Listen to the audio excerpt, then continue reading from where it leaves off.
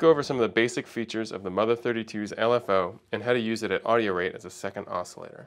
An LFO is just an oscillator that is slower than the ones you hear. You can use it as a control source or as an audio source. The rate of the LFO is reflected by this flashing light right here and can be changed by the LFO rate knob. The LFO has two shapes, triangle and square, which have their own outputs over on the patch bay.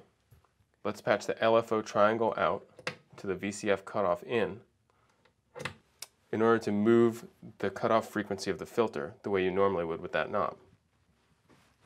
Let's hear what that sounds like. You'll hear it change speed as we move the LFO rate.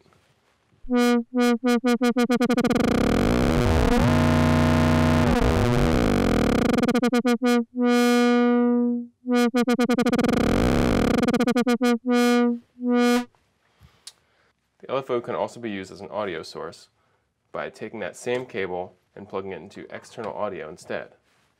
In order to hear it, we'll move the mix knob all the way to the right. As you can see, it's below 20 Hertz right now, so we can't hear it. But if we turn it up, it'll eventually get fast enough to be audible.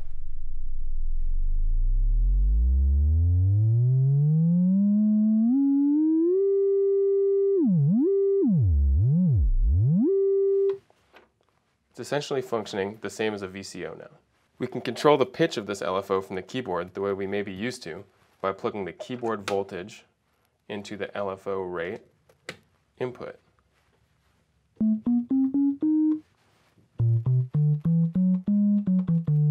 Though it doesn't track perfectly, we can hear it follow along with the notes we play. Now let's use the mix knob to dial in the original VCO sound along with it.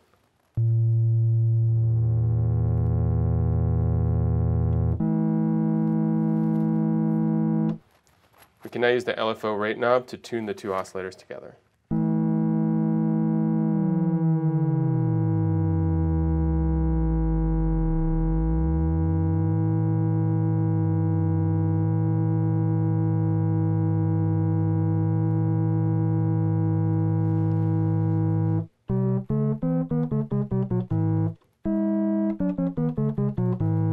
The differences in tracking become more obvious here.